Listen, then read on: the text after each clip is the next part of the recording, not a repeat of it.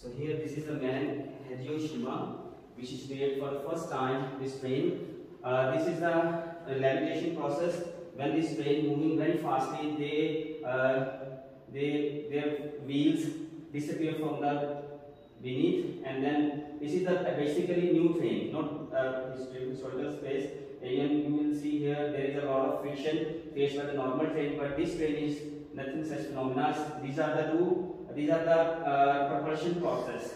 On the other sides, different poles of the superconducting matters are fixed with the train, and electromagnetic coils are fixed on the outer side of the track of this train. So see here, this is the super metallic magnets, which is they cannot change their polarity, north, south, but on the other side you will see here that the south, north, these are the electromagnetic, so they can change their polarity many times here.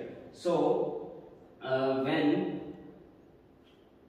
you see here, when north and south come close, they produce repulsion. In the same way, when north and south come close, they produce attraction, and the train is moving upward from the original position. So they can north and north produce repulsion, and south and north produce attraction. So in this way, the train is moving from this position, and further this moving happening. So you can see moving from. This is the basically physics behind the magnetic field train. Ignorant fellow, you stepped on the wire.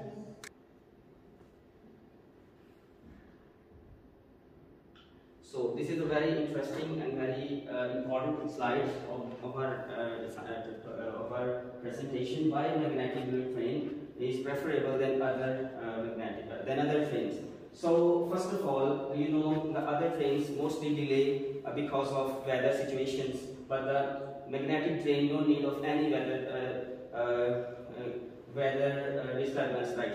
So for example, you know, when any foggy weather, then the train is delayed, but this train no need of any other weather impact. So first, this is the first our preference to choose the magnetic bullet train. Then there is no living loss. Living loss mostly you see in our country. Most of the people and animals die because of ignorance, or you can say the different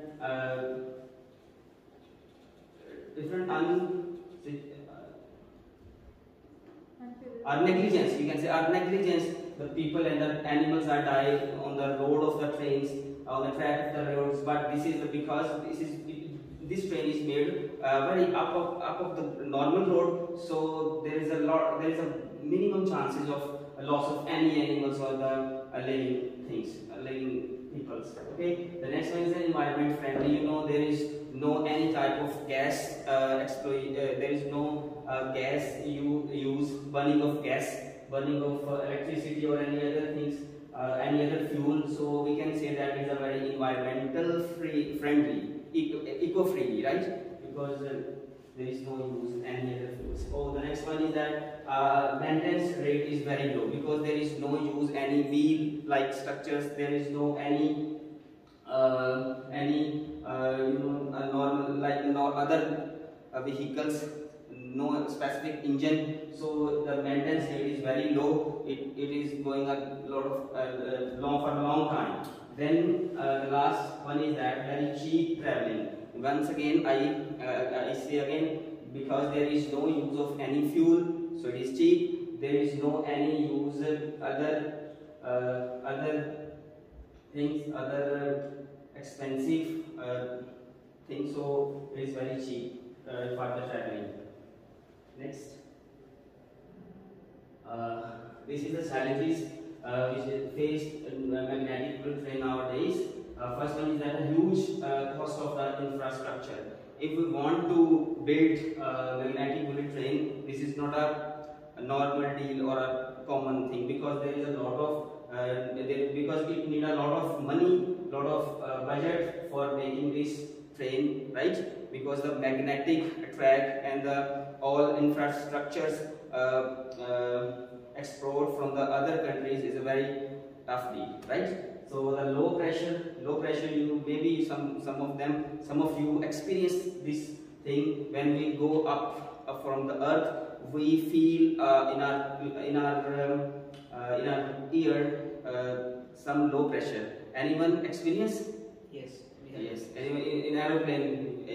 Fahad maybe, because he's going many times in Saudi Arabia, then maybe he feel such things. So the same thing, the passenger of the magnetic train faced such things. Mean to say they feel low pressure in their ears. So some people know affected such phenomena, but mostly the old people feel such things, which is dangerous for them. Okay, the next one is security concern. It is a challenge for the big challenge for the security, because when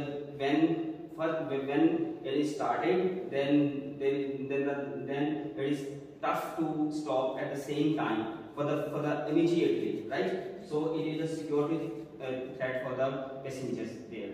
Okay, and the limited route options.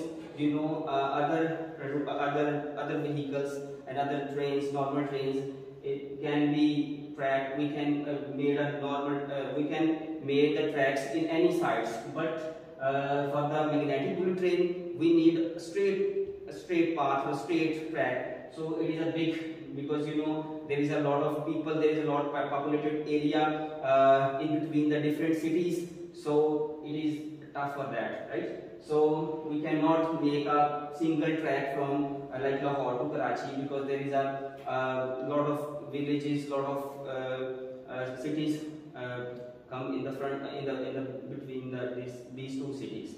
So we cannot manage such things. So the next one is the public acceptance and perceptions. You know, whenever in our country, mostly people are not accept immediately the new technology, because there is a many electricity issues and other issues. So people avoid such things, because if someone if the normal person, like a villager person, someone give him a chance to travel in this train, he will avoid, because he will say that it's a new technology, maybe I late, maybe it is dangerous for me. So in our country, due to illiteracy, these we face here. Okay. So the next one is the limited capacity. As I discussed before, it is not usable for the long track. It is just for city to city or a very little kilometers, right? So this is another challenge for the bullet train, right?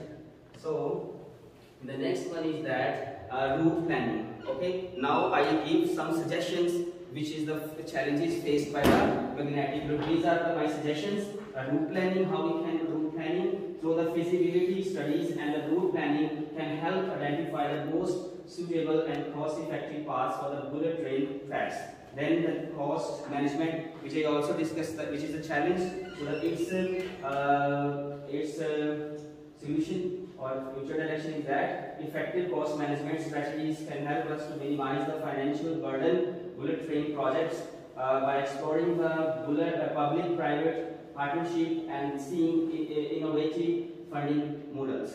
And the next, environmental sustainability, using the energy effective technologies minimize the noise pollution. In the same way, capacity expansion, we can